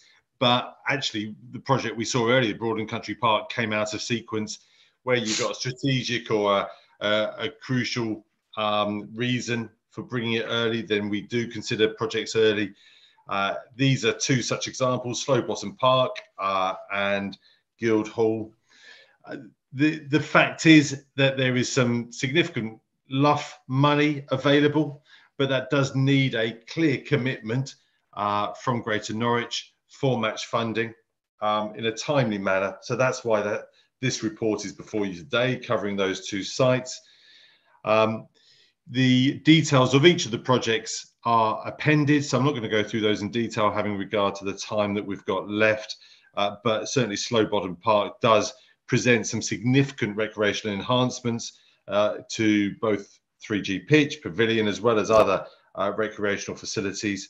A project of over £8 million, and this is seeking match funding of approximately 850,000.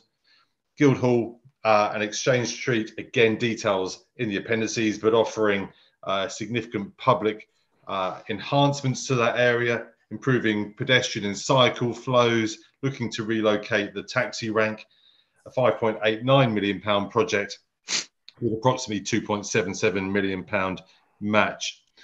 The recommendations before you are for the Greater Norwich Growth Board to support the Levelling Up Fund application bid and to pre-commit those sums that I've referred to, the 850 and the 2.7 million pounds to those projects, albeit that they will then come back before the Growth Board in the annual investment plan in due course.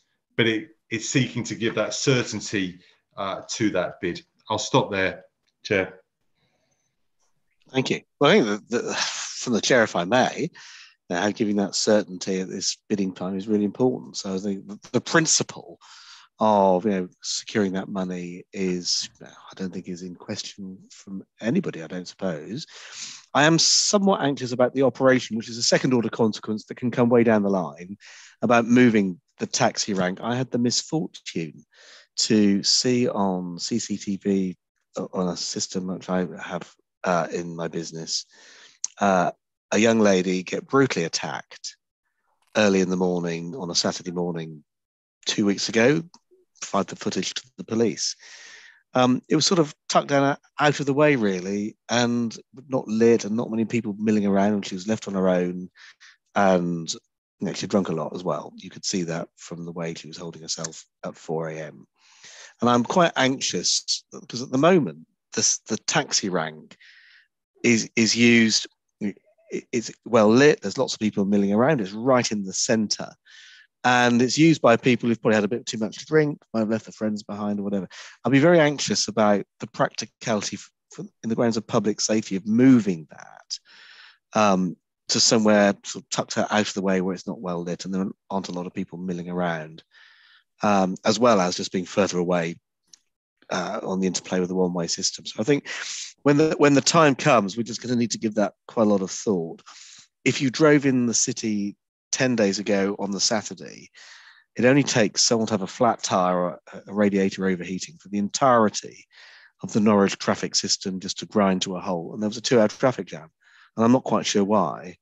But I think we've also got to have regard to, if we're constantly closing off these streets permanently, and if there isn't the opportunity to reopen them as a safety valve to clear traffic, then we're actually going to fossilise Norwich. Now, I've spoken with Martin Wilby, and he assures me the design is that in a case where traffic does jam up for whatever reason, these gates can be opened to provide the necessary slack to clear traffic. But later on, I'd be very anxious to ensure that there is the opportunity to clear traffic in Norwich. If Norwich gums up every Saturday, it's no good to anybody. And the prosperity of Norwich, is important to all of us. But that's just a hobby horse of my own, really. The decision before us, I suppose, is really just to say, can we reserve the money for those 2 projects? I don't think that's in doubt. But Sean, should we have a debate? Thank you, Chairman. I guess my question is just, do we have the £3.5 million in the budget? Should we need it? Because I'd like to support the bid and hopefully we get the funds and hopefully it comes through, but it just means we need the £3.5 million. And do we have it in the budget to be able to spend it? Can anyone answer that question? Yeah, Sean, the simple answer is yes. Grace will be able to pull the figures much more exactly than I can, but yes, there is the money in the budget.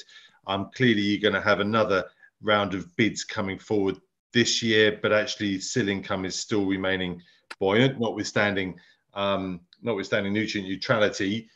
But the flow, those sites that are working already are still bringing a good flow of SIL in. From recollection, the pot is circa £20 million as it stands at the moment. But if I've embarrassed myself and got that completely wrong, I'll let Grace come in and correct me. Yeah, Steve. As you say, Chair, the decision isn't about the kind of the closure or the traffic management. But given you've mentioned it, and just to kind of allay your fears, I mean, I think the fact that the proposal, and of course that this has been consulted on, and I don't have the kind of, not that we want to get into the response to that, but the proposal is to move the taxi rank a short distance and actually closer to the police station. So that actually might help in terms of those sorts of fears. Well, I think that's my concern, because the police station is now closed at 6 o'clock and there's no street lights and it's miles away from anywhere. There's no footfall. I think that's the concern, Steve. Yeah, but there's no one in them. Yeah, but that's not the decision, as you said. But those issues have been consulted on. Yeah, but the fact they've been consulted on doesn't necessarily mean they've been accepted. I'm not going to go down the rabbit hole on this, Steve, but moving the taxi rank away from where it is at the moment, outside both an area where both the library, the school and the police station are closed, and there's lots of parked cars and there's no one milling around, seems to me to be retrograde to public safety. And that's what will need to be discussed at the time. But again, that's not what we're here to discuss today necessarily, but we're going to have to be cognizant of that. Otherwise, ladies, and it's not just ladies, but people who are drunk too much, are going to get abused again and preyed on, and that's not good enough. Alan. I did put it in the chat because when we had a conversation, I think the incident you witnessed was in Rose Lane. Yeah, but the point was it was in a darkened street out of the way. No, I appreciate that. But then if there are taxis waiting there, and they are usually taxis waiting, then that will be an observed absurdity. I mean, I know, it's shows you about all of that, but I think, as you say, second order activity or second order issue, and I think it'll be okay. But we just have to maybe agree to a difference in emphasis on that particular point. Yeah. Okay, so we're being asked to consider, everybody, that the money for Slough Bottom, which seems to be a great project, the Guildhall Hill Exchange Street, 2.7 million, to be ring fenced, and if you like, earmarked, I suppose I would say. And it's subject to that other bid, but that's the recommendation. And then pre-commit the Sills of Slough Bottom to recommend the approval of the partner districts, Jan-Feb 2003. Happy with that? Good. Right, we're on page 104. Oh, and then there's all the other bits about all the stuff that goes in there as well. So I think, I pressed the wrong button. I think, but that's done us, hasn't it? I think we are. I think that's brought us right to the end. Save that. If I go right back to the beginning, We've got City Deal borrowing, page 156. That's it. So I was looking for it, and I was pressing. Can't believe you forgot Long Stratton Bypass. No, I know. I haven't forgotten the Long Stratton Bypass. It's just this little meeting. Right, you've got 4 minutes, Phil, which is great. Yep. So that's absolutely fine. I'll be quicker than that. You'll remember, because we've already talked about it, City Deal borrowing, or the City Deal allocated £10 million to Long Stratton. Until recently, it was seen as we didn't need all of that money. It was less than that, about £6.7 million. We all know the economic issue at the moment. Inflation is very high. These projects are really suffering with inflationary pressures. And so what is being asked of the board today is to revert back to the original allocated £10 million for Long Stratton Bypass. There's also a second recommendation, just relates to some of the legal mechanisms around this and recommending, agreeing, signing a deed of variation just to ensure that it is legally robust and watertight. The report explains the rest. And again, I'll leave it there, Chair. Good. Right. So are we all happy with that? Does everyone, I mean, it's got to come back to the councils, but yeah, Sean? Yeah, thanks, Chair. Just a few questions relating to this. So the £10 million that got changed to the 6.7 million, is that part of the £20 million that we're moving forward to borrow, or is that in addition to that £20 million, and therefore we'll still leave that £20 million outstanding? Yeah, those two things, Sean, are separate matters. So there was a £10 million allocated for Long Stratton Bypass. In the same way, there was £40 million allocated for Broadwood Northway. The £20 million that we've recently discussed is a loan facility that we can loan to developers. And there is £4.5 million expected to be paid as a developer contribution. But in that particular case, South Norfolk would draw down £4.5 million of that 20 million, loan it to the developer, underwrite that risk, and then repay it back into a separate fund. So the 20 million you're referring to and the 10 million that is the subject of this report are two separate things.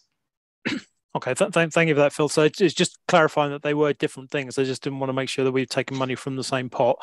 On the change request, it seemed a bit strange, and you mentioned it there, the £4.5 million developer contribution has gone, or you could say has been moved as part of the £10 million, but there's an uplift of 5.5 million on the local contribution, which I'm assuming includes that £4.5 million. Although the narrative below that seems to indicate that we have no idea where that's coming from because we're looking to resolve it. Sorry, Sean, you're going to have to help me. Can you point me to the exact paragraph that you're referring to? It's on page 164, right at the bottom. It refers to the funding gap still remains around the local contribution, and the project is still looking to resolve it. But it now doesn't mention the developer contribution of the £4.5 million. That's not separated. And I understand that was part of what we talked with the loan agreement and using that through South Norfolk Council. So that I would have thought would be part of that £10 million, and therefore we have a shortfall of 5.5 million by the sounds of it. Yeah, so just very quickly, and my apologies, I'm going to be quick. So if I don't answer the exact question, then forgive me. There is the £4.5 million from the developer has not been finally secured because you haven't got a planning permission and a section 106 at this point in time. But everyone is all saying the same thing, that £4.5 million will come from the developer for this. In terms of the gap, yes, there is at this point in time a gap of circa £9 million. And yeah, that is at this point in time in the state of the economy when it's going up and down, it's hard, really hard to absolutely specify what that increase is going to be. But as a starting point, we would obviously increase from the 6.7 to 10 million.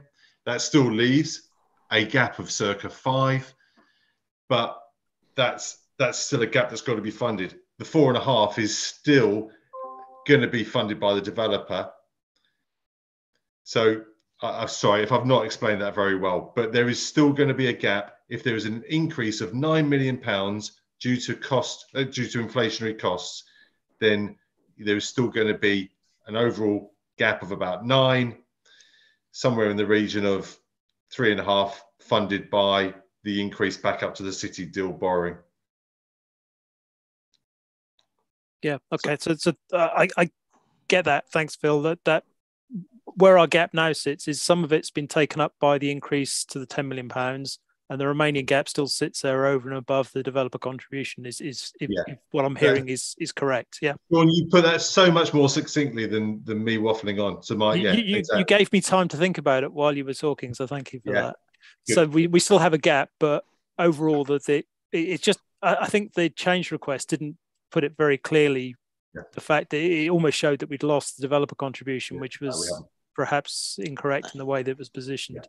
Yeah, the developer contribution is subject to an adopted plan policy. So you can have confidence that it can be delivered, but it's just not sealed in legal documentation now. Okay, so are we happy with the recommendation? I'm not seeing anyone shaking their head. Good, thumbs up. Brilliant. Okay, last one, item number 10. I'm really sorry this has lasted so long, but we've had a good knockabout on everything. 15th of December, 2 p.m. looks like the favoured date. Put it in your diary. And I mean, we've said we'll meet virtually, but I mean, is there an appetite to meet in person? In Norwich somewhere? I mean, Norwich would be more convenient. Andrew, are you putting forward your new Edwards room perhaps? Or? Oh, I'm happy to host at County Hall, yeah, no problem at all. I mean, I'm conscious it's inconvenient to get down to Long Stratton, although our office will be closed by then. But look, why don't we see if we can meet in person? I think with a hybrid option if we can. Yeah, good. Maybe at County Hall today. Well, let's accept your invitation, Andrew, and let's put your new media suite to use. Brilliant. Okay, so in person on the 15th if we can. And